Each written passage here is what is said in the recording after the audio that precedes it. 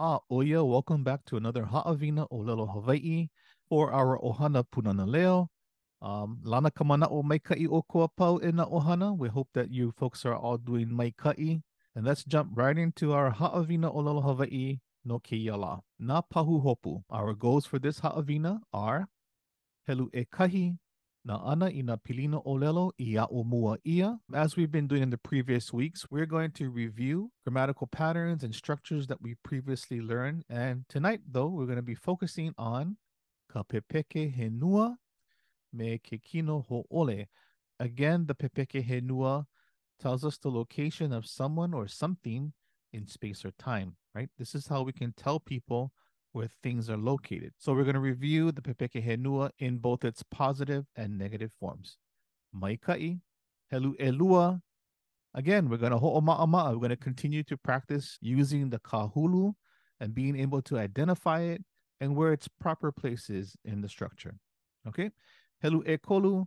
Our last goal for this evening is to ho'oma'ama'a I na hua ʻŌlelo o kahakai. All right, so we're going to practice our vocabulary words that pertain to the beach. Yeah. So when we go to the kahakai, we have access to words that we can use to describe things that are usually found at kahakai at the beach. Oya, maika iloa, e ho'omaka kako. Let's begin. All right, so we can see here we have our lovely images again, and then at the top we have our Pepeke Henua, and we use the Pepeke Henua to express where or when someone or something is located. As you can see, we're going to translate from English into Hawaiian. So the first thing we need to do in order to successfully translate this, we need to figure out what is the piko. Let's take a look. The floating woman is above the coral. This woman is the piko or the subject of the sentence. All right, so we define that. And the second part of the sentence is the ave, right? Above the coral. That's where this woman is located. All right, so one of the things that we need to state up front is that every Pepeke Henua begins with the word aya. Anytime you use a Pepeke Henua, you know that the word aya will begin that sentence every time. Okay, so we have aya, right? That is the po'o of this Pepeke. Now we need to put the piko in there because it's always po'o, piko, ave. So po'o, we have aya. Okay, that's known. That's a given. Now we need to define the piko. We said it was floating woman. All right, so floating is a kāhulu, right? Because floating is describing what kind of woman.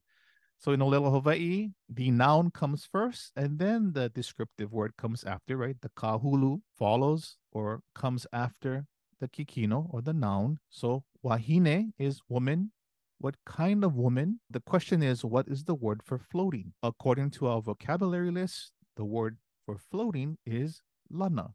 So what kind of woman is this? It is a wahine lana. In other words, a floating woman. And where is this floating woman located? Above the coral. Okay, so we learned previously above maluna o. Okay, and then the new word is coral. So how do we say coral in Hawaiian? The word for coral in Hawaiian is ko'a. So we would use ke ko'a. All right, so far we have aya, and then we have floating woman, which would be a wahine lana. Where is she located? Maluna o, right, above. Maluna o, above what? Ke ko'a. Maikai, let's hold oya, let's confirm. Polole no. Aya, which is marked in green just to kind of help set it off. And what is the piko that's underlined? Kawahine, maikai. Remember now we also have the kāhulu, and the kāhulu is in the piko position describing the piko. Again, kawahine, what kind of wahine? Wahine lana, where? Above what? Maluna o ke ko'a. Let's say the entire sentence together. Aya kawahine lana maluna o ke ko'a. Okay, the floating woman is above the coral. Mai ka iloa ho'omauaku. Okay, the hot sand is under the long tree. All right, so we need to figure out what is the piko of this sentence. Did you say hot sand? Polole. Aye. Okay, so we have a kāhulu in there too as well. So start thinking in ʻŌlelo Hawaii and how to say hot sand. That is our piko, and then the location. Now it's not above, but it's under. Malalo, below the what? The long tree. Ah, here we have another kāhulu again in this ave. It's not just a tree, but it is a long tree. Yeah. So we should be able to say, oh, okay. So tree is ke kumula'au. And how do we say long? Polole lo ihi. So far we have aya, the hot sand, keone, vela, maikai, is located where? Malalo o what? Ke kumula'au. What kind of kumula'au? A kumula'au lo ihi. Maikai loa. That's ho'oya. Polole aya, keone vela, malalo o ke kumula'au lo ihi. Maikai. Again, we have vela, which is in bold because it is a kāhulu describing what type of sand in the piko position. And then we have malalo, which is under. Under what? Ke kumula'au, the tree. What kind of tree? Ke kumula'au lo ihi. I hope this is coming together, yeah? As we translate from the English into the Hawaiian, we can look at the English, identify its parts, and start to formulate the ʻŌlelo Hawaii. Maikailoa, ho'omawaku. All right, we have two images here. Let's see what the first one is. Kalehua is with Kaloke's mother at the beach. So we need to first identify the piko. Eni mana'o. If you said kalehua, mahikai polole, kalehua is the piko of this sentence. He is the subject of this sentence, kalehua. All right, so we know we're going to have aya. So far we have aya, now we have kalehua. Kalehua is an ioa, right? There's a rule for ioa. We can't just say aya kalehua. We have to have something preceding the word kalehua, the name kalehua, and it is called the ami piko o, right? The ami that marks the piko, which is an okina o. Aya o kalehua. Who is kalehua with? I kamakuahine o Kaloke. We can also say Kaloke's mother in ʻŌlelo Hawaii, but an easier way to translate is the mother of Kaloke. Yeah. So makolelo Hawaii, kamakuahine o Kaloke. Okay. Where is Kalehua and the mother of Kaloke located? Polole, at the beach. So that is our ave. Yeah. We have two ave in this sentence with the mother of Kaloke at the beach. So how do we say at the beach? Ma, you can use e or ma to mean in, on, or at.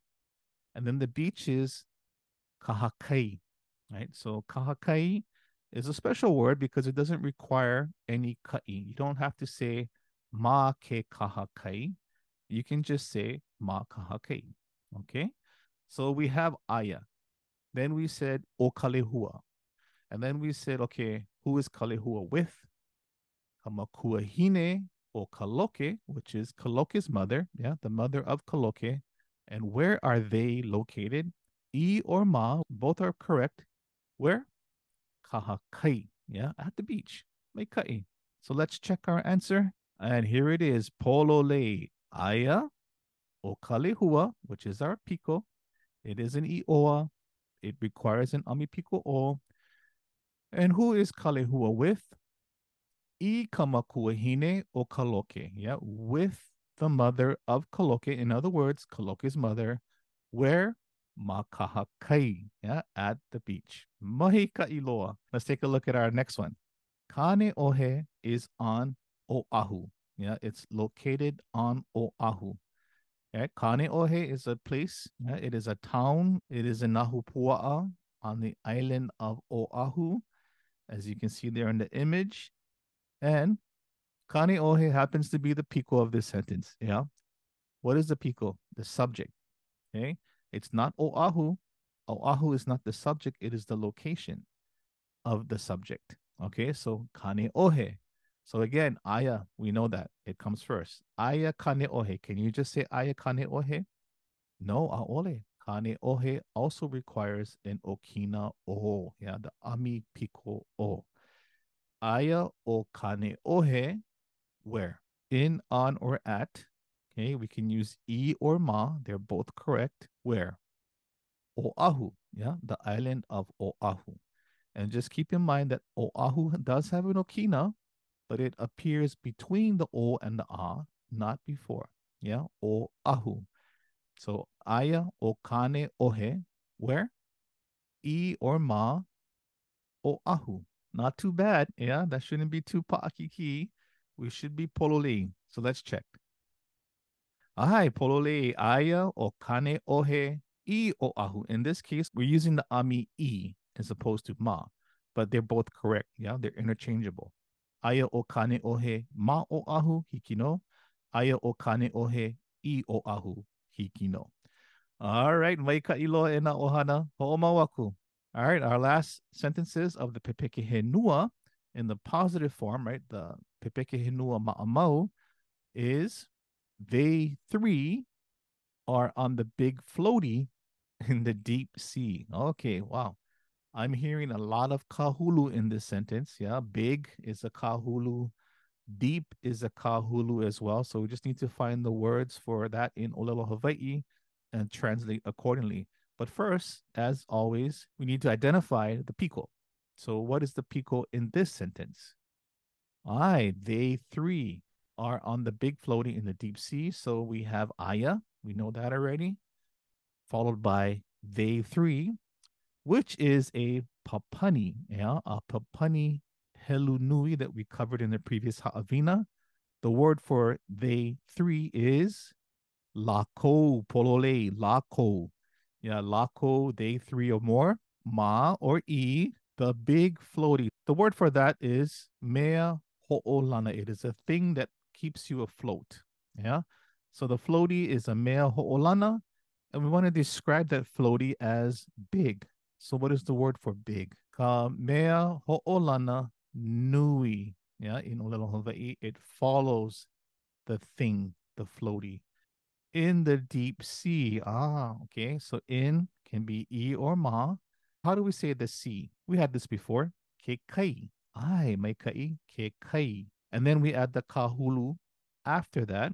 The word for deep is pololei, hohonu. It means deep, and in this context is referring to the ocean or the sea. All right, so in our ʻŌlelo Hawaiʻi, we're going to put together in our mind or on a piece of paper. We start off with the word aya, pololei. They three is our papani helu nui, our papani that's indicating three or more people. And what are they on? They are on the big floaty. So kamea ho'olana nui, where? Make kai or ike kai. What kind of kai? Ke kai hohonu, right? Let's check our answer. We should have it by now. Let's take a look. Aya, I, lako, they three or more. Okay, that is the piko of our sentence. And then we have our ami ma in on or at, followed by kamea ho'olana. The mea ho'olana is the floaty, right? What kind of floaty? We have a floaty nui. Yeah. Kamea ho'olana nui, maikai. And where is this taking place? Makekai, yeah, in the sea, in the ocean. What kind of sea or ocean? Hohonu, ai, makekai, hohonu, mai ka iloa. No leila, aya lako, makamea, ho'olana nui, makekai, hohonu. Mai ka iloa. I think we're getting the hang of this, yeah? Here is our last example of a Pepeke Henua in its usual positive form. We have another papani here as our piko. Now we can see we too. Yeah, that asterisk means that it's a specific kind of we. There's we kaua and there's we maua. When you see the asterisk, that means we're referring to we maua. Okay, so keep that in mind whenever you see that little hoku. What is the papani or the pronoun for we two? Maua. That is the piko of the sentence. Okay, and then we have are near the wet pebbles. E or ma can also be translated as near something. Yeah. What are we near to? The wet pebbles. Oh yeah. So we have the word pebbles, which we haven't had before. It is on our vocabulary list, however. The word for pebble or pebbles in ʻŌlelo Hawaiʻi is ili ili, right? We heard of the ili ili stones. What kind of pebbles? Here's our kāhulu right here. Wet. Wet pebbles. Pulu is the word for wet, and pebbles is ili ili. So in ʻŌlelo Hawaii, we say the thing first, and then we follow the descriptive word after, right? The kāhulu comes after. And then it gives us the location. Yeah. At where? A place called Popolana. All right. Popolana, for those of you who are on the island of Maui, more specifically in Hana, you might be familiar with this place called Popolana. Maikai, let's take a look at our ʻŌlelo Hawaii, and hopefully we got everything in its correct place. Pehea, how did you do? All right. So aya, maua. Remember we said the we with the hoku, the star, is maua. Where? Ika ili ili pulu, near the ili ili stones. What kind of ili ili stones? Ili ili pulu. Wet stones. Where? Maupopolana.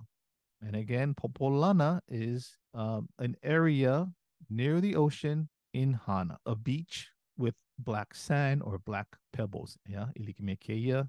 As we can see in the image, we have a group of pebbles. No leila.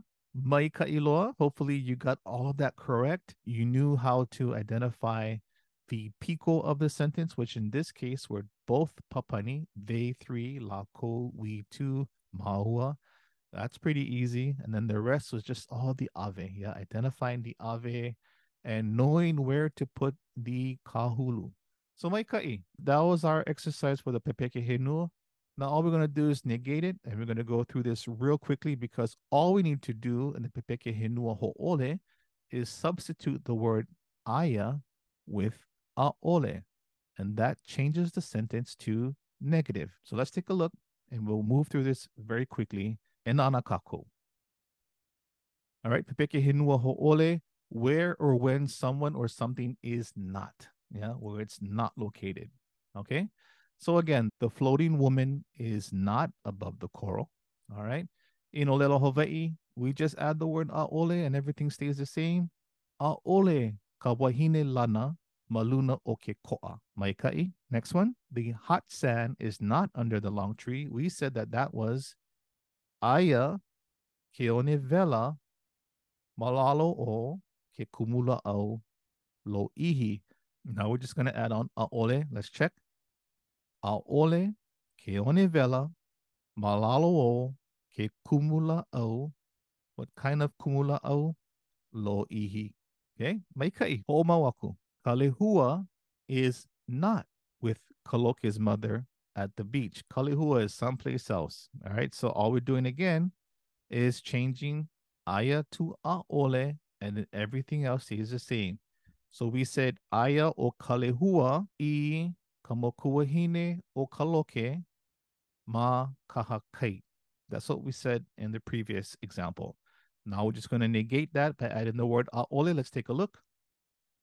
Polole a'ole o kalehua I kamokuahine o kaloke ma kahakai.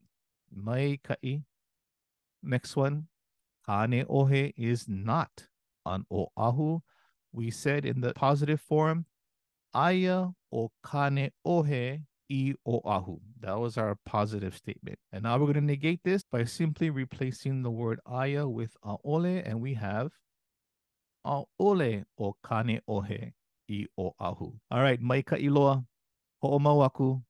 They three are not on the big floaty in the deep sea. We said in the positive form, aya la ko ma ka mea ho'olana nui ma ke kai hohonu.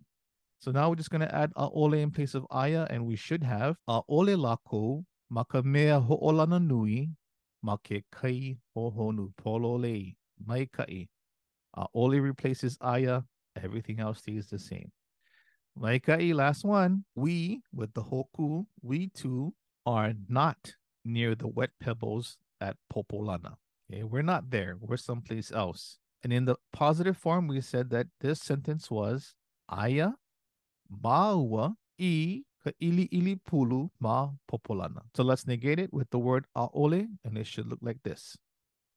A'ole maua I ka ili ili pulu ma Popolana. Oia wale no, e ho'omau aku I ka ho'opa'a Haʻawina. Keep studying your Haʻawina.